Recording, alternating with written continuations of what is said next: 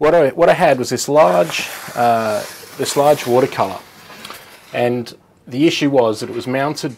Originally, it was mounted on a scroll, and so it was glued to wooden rails on the end. And then it had previously, you can see it doesn't actually stick to the surface.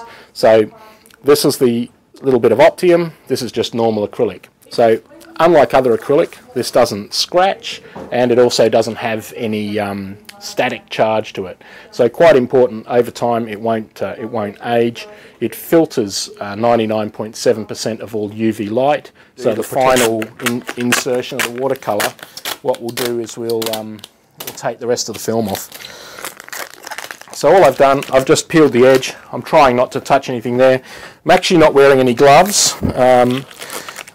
I'd be hesitant, even though the acrylic is anti-static. I don't particularly want to have maybe a dusty pair of cotton gloves or something like that that might affect. I'm just going over to try and get any little bits of dust that may have settled. And I say the acrylic itself is anti-static, so it won't, the dust won't stick to it, but dust does still settle, and very important to make sure. There's not a lot of dust on that roller at all, so we're pretty good to go. That watercolour is going to go straight in now.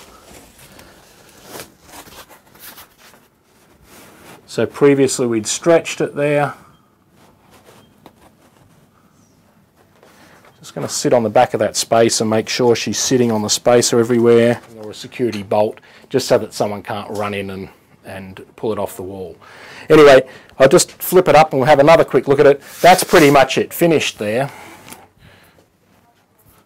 And you can see 2.16. If I lean it back, you can probably see the kind of reflection you get from a fluoro up in the ceiling there. Now, that level of reflection is minuscule, and like when we get it without that light in the way, it's pretty much invisible. You don't get any reflection on that. So truly wonderful product using the Optium.